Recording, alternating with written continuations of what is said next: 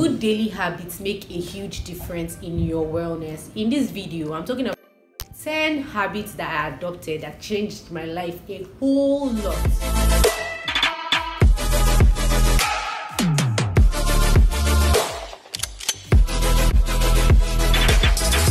Hello guys, welcome to my channel. It's FitnessPhreek here, bringing you awesome wellness and fitness videos to help you live your best life right now. I developed these habits about 2 years ago, and up until then I was like a procrastination guru. My work would always pile up and then I'll now start feeling overwhelmed. Then I'll hate myself for procrastinating and then start the entire cycle again. It wasn't a nice time in my life, to be honest. That's why I'm sharing these habits that have made a huge impact on my life and are still working for me up until now. The secret to having a good day actually begins from the previous day. So the night before, I make sure I write out a to-do list of the things that I need to achieve the next day. I tag them my most important tasks, MITs, and I list them out. And I don't just stop at listing them out. I actually allocate duration for each task. So let's say I want to edit a YouTube video. I might say 2 hours, and then after I impute 2 hours in the duration section, I'll then go on to write the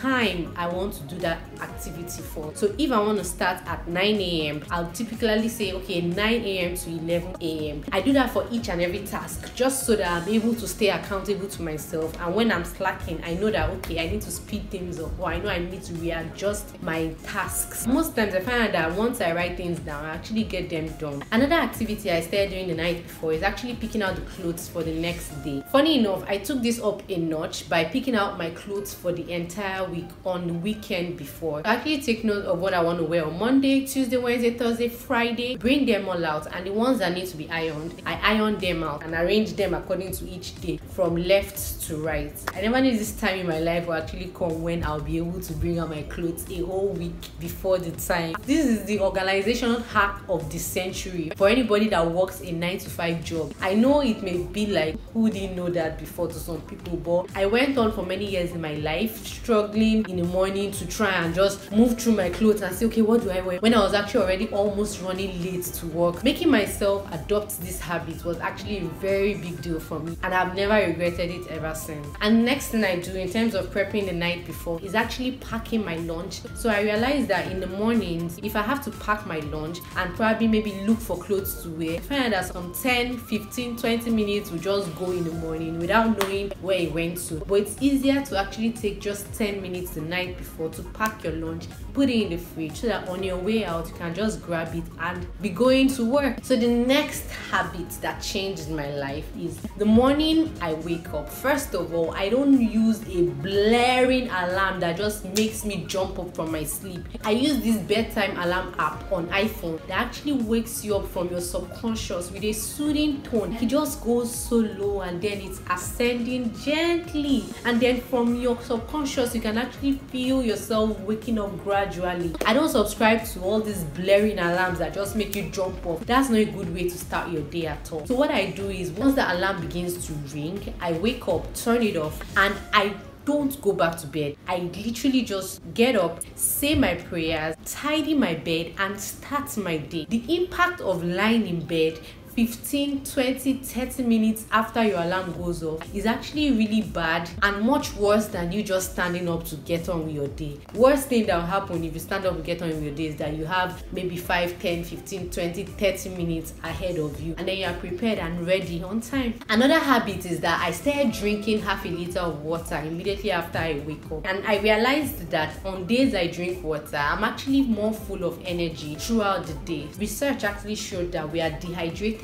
all through the night, and in the morning our body is yearning to drink water. So giving your body that drink of water at first actually helps you have that burst of energy that can take you through your entire day while you're staying hydrated. And of course, when you eat a good breakfast, lunch, and dinner, I start slicing up cucumbers and infusing it in my water and keeping it in the fridge overnight to drink the next morning. This is a way of just naturally detoxifying my body and giving my body the boosting vitamins and minerals that are in cucumber, at the same time hydrating myself. The next habit I adopted that has been a lifesaver is not going through my phone the first hour after I wake up. If you sent me a message the night before, I'm sorry, but I might not see it until 2 hours after I wake up. It helps me focus on the tasks ahead and helps me mentally get prepared for my day and makes the day more productive for me, rather than getting carried away with things that are on my phone and maybe things that are out of my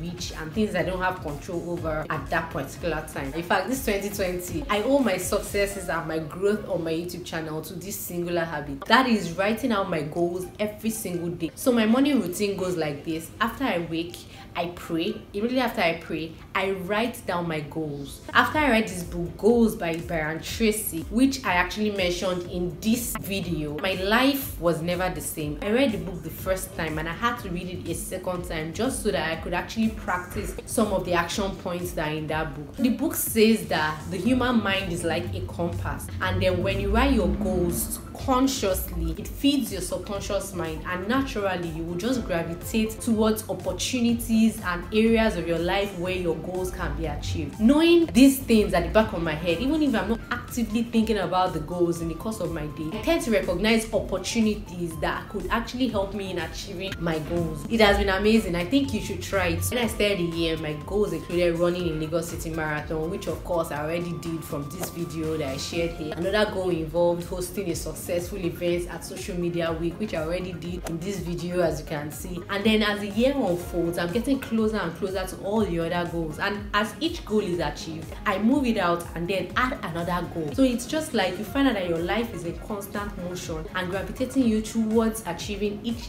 of your set goals. Another habit I adopted is using my calendar more effectively. So before now, I would typically just write a to-do list on maybe my notebook, but what I found out is somehow I never go back to that note, and those things just end up staying there and never getting attended to. So what I started doing after taking a time management fundamental course on lynda.com by Dave Crenshaw, I realized that using calendar is actually a way to stay most organized. I planned myself in quarters. At the beginning of this year, I planned myself for January, February, March. I knew the weeks I was going to do my shoots. I knew the weeks I was going to edit my videos, because I shoot my videos in batches. For the second quarter of this year, I planned myself for April, May and June. So in this 3 months period, I knew when I was going to do each and every batch shoot, and for each batch shoot I'd shoot between 3 to 5 videos. So it just helped me stay organized and helped me actually see that there is more time than I can handle, because when you look at your calendar, you realize that, oh, in as much as I feel like I need to do some things now, there's so much to do, there's so little time. If I spread my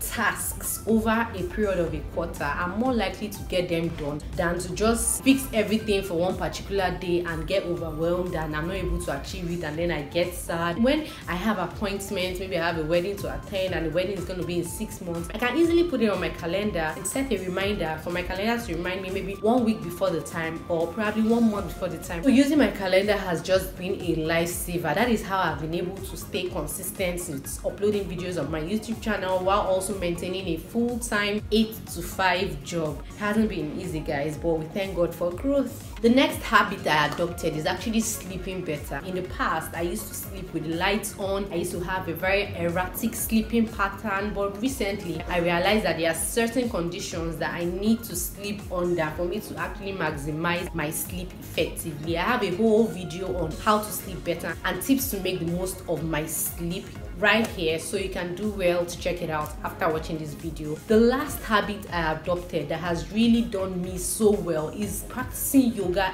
every week. Life can be noisy. The world is a very noisy place. There is always something to be angry about. There is always something to just get agitated over. But the truth is that being able to take out time just to be in your space, to just look inward and think about what really matters, which is your breath, which is you having life, which is you being alive and strong and healthy. It's like self-care for me.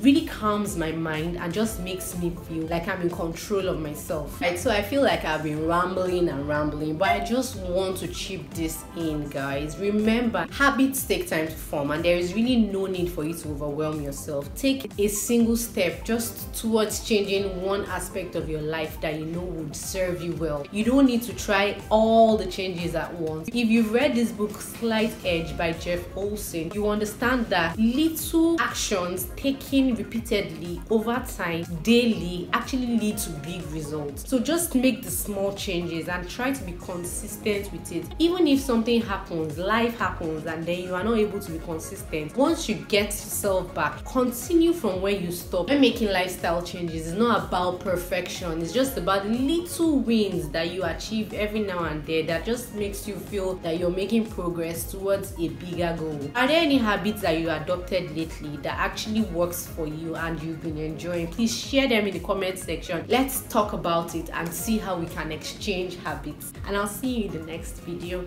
Bye.